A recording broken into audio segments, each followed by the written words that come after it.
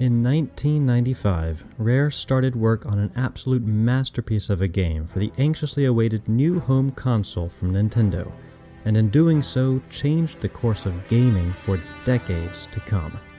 But most importantly for this channel, gave us one of the most killer soundtracks ever conceived. That's right, we're talking about Goldeneye.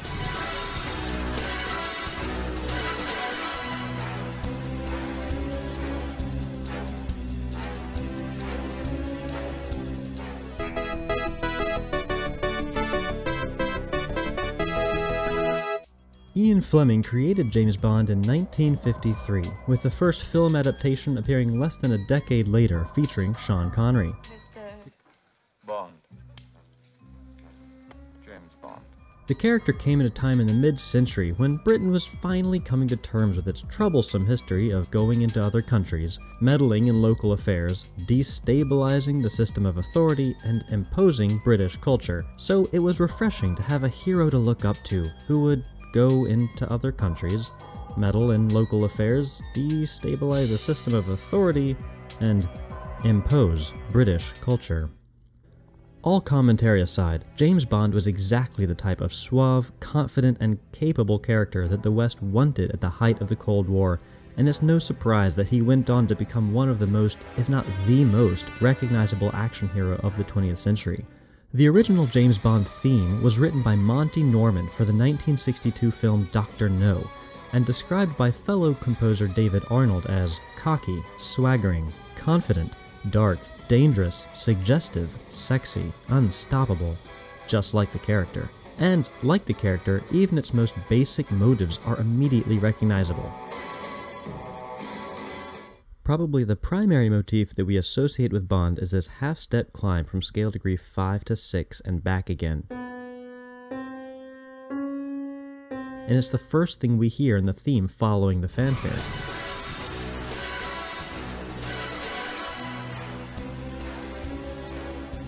The second motif we recognize is this sequence of notes do, re, do, me, usually played by the guitar in this rhythm. The main melody is this leaping ascent to T with a half-step resolution to te. But the swagger comes from this raised 4 Fi leading to So. We'll get into how Rare, and specifically Graham Norgate, turned this iconic theme into a soundtrack, but first I need to rave about the game for a minute. In 1996, first-person shooters were one of the main reasons to get a PC for gaming, with early 90s releases like Wolfenstein 3D, Doom, and Star Wars Dark Forces. Rare was given the bid by Nintendo to work on a Bond game for their upcoming Nintendo 64, but when Rare began development in 1995, they were still a little unsure as to what the hardware capacity of the 64 would be. To cover their bases, they planned for 2 versions of the game, free roaming, like Doom and Wolfenstein, or rail shooter, like Virtua Cop and Time Crisis. Once they realized the capabilities of the Nintendo 64, they opted to blend these 2 versions, using the controller's joystick and directional C buttons for free movement and Y-axis looking, and the R button to initiate a rail-based aiming mode, where movement was limited but the player could aim anywhere on the screen. And thus, the console-based shooter genre was born. Not only did the game give more freedom of movement and aiming to the players, but it also offered a stealth-based approach to combat, with the option to look around corners, move while crouched, shoot through windows, and disable cameras and alarms from a distance. And that's not even getting into the multiplayer that was added at the last minute that redefined the genre altogether, edging out Mario Kart for best multiplayer game on the system. A far cry from the shoot-'em-ups of Doom and Wolfenstein, GoldenEye 64 laid the groundwork that later franchises like Halo, Call of Duty, and Splinter Cell would all build on. But back to the music, because GoldenEye's soundtrack goes hard. From the moment you turn the game on, the classic theme has been remixed in an electronic rock style. Each of the game's 20 levels has its own unique track based on the thematic elements of the Bond theme we mentioned earlier. And while I would love to make a 3-hour video diving into every single one of them, and why the electronic sounds from the silo level emulate the computers working on the satellite, or how the temporary shift to relative major in the Severnaya surface level makes the drop back into minor that much more cold and desperate, or how the rhythm track on the train gives a sense of speeding down the rails, or how the absolute brilliance of having no music at all in the jungle level until the Xenia fight is perfect. I'm not going to. But quick shout out to the elevator music.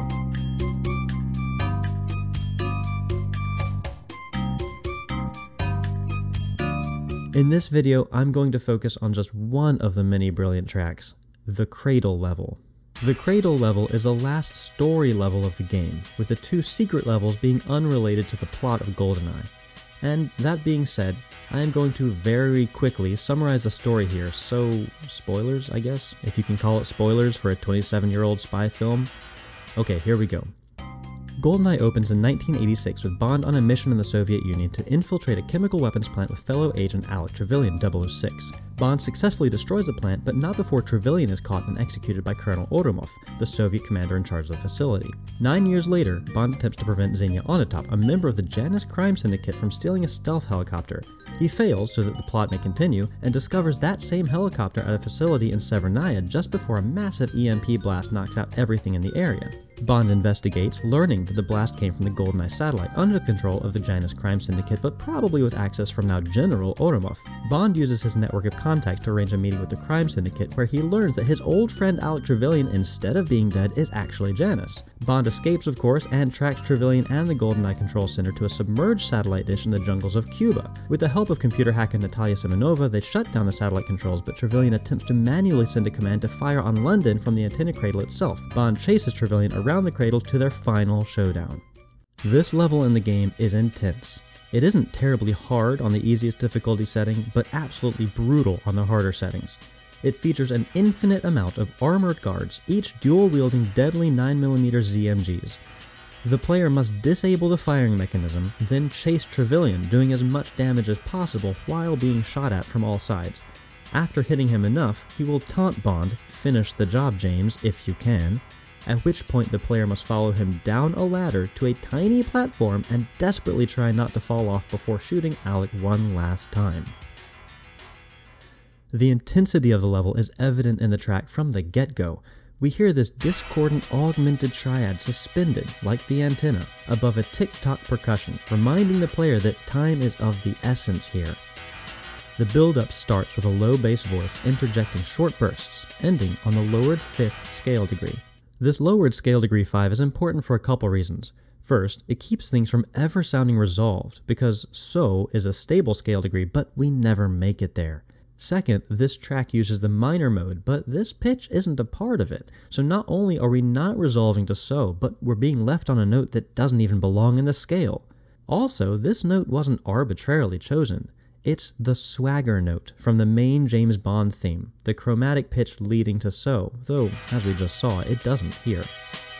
This build-up is extended bit by bit until it chains together this 1.5 beat long pattern over 1.5 bars until it becomes the driving bass of the main track.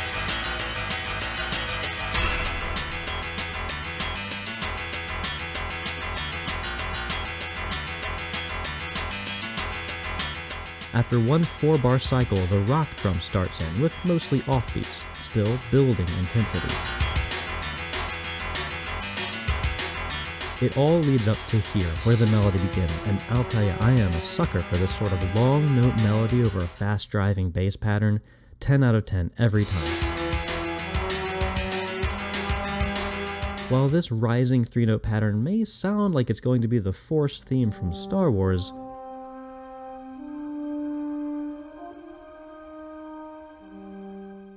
it's actually a reorganization of the primary motif of the original Bond theme, skipping over the second do in favor of a stepwise ascent. The second time it skips up to fa, then puts it all together, climbing stepwise up all the way to, yep, there it is again, the raised 4th leading to so.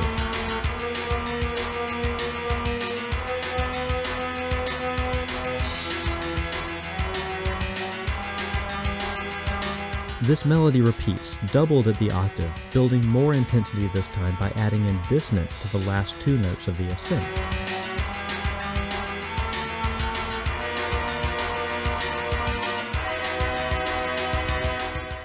Now how do you ramp up intensity after increasing the drum beat, doubling your long note melody at the octave, and adding in dissonance? With a key change, of course! The bass pattern shifts up a whole step, while the melody becomes faster and more involved. Now it is much more recognizable as the guitar theme, but just in case you forgot that you are James Bond, here is their chromatic theme layered in underneath it.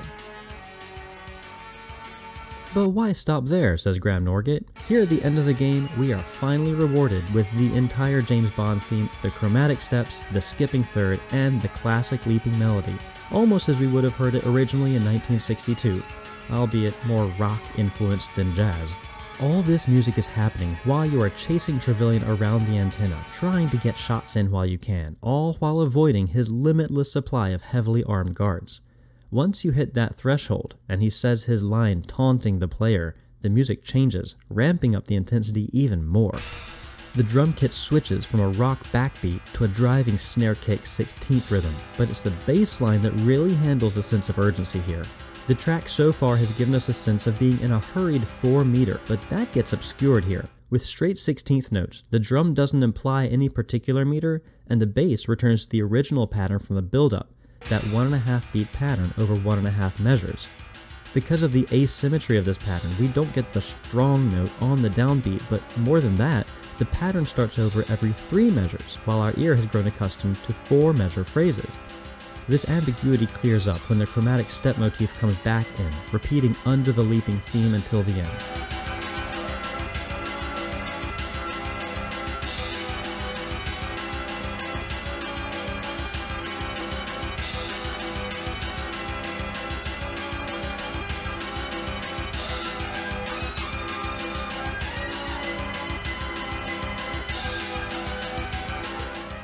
As the urgency continues, we get these dissonant chords punctuating the texture, but this portion of the track isn't supposed to go on for very long. You're supposed to be in a hurry to beat Trevelyan, and the music encourages this in every way possible. If you're like me, Goldeneye 64 was an integral part of gaming growing up, but even if you weren't gaming in the 90s, you've probably enjoyed its posterity, with pretty much every major shooter now being able to trace its roots back to 1996 on the Nintendo 64. I've criticized Rare on this channel before, pretty justifiably, for their less than sensitive handling of other cultures and musical styles, but credit where credit is due, they knocked this game out of the park. Rick Astley lists it as his ultimate favorite game. There are obviously some weaknesses, character models are blocky and blurry, but charmingly based off of each member of development. The AI was sometimes clunky, but enemies would react in different ways depending on where they were shot. And you could knock their hats off. And of course, the soundtrack is an exceptional example of how to take thematic elements and arrange them in numerous unique and exciting ways. I mean, is Goldeneye 64 a perfect game? Yes it is. Fight me in the comments, subscribe for more content, and I'll see you next time.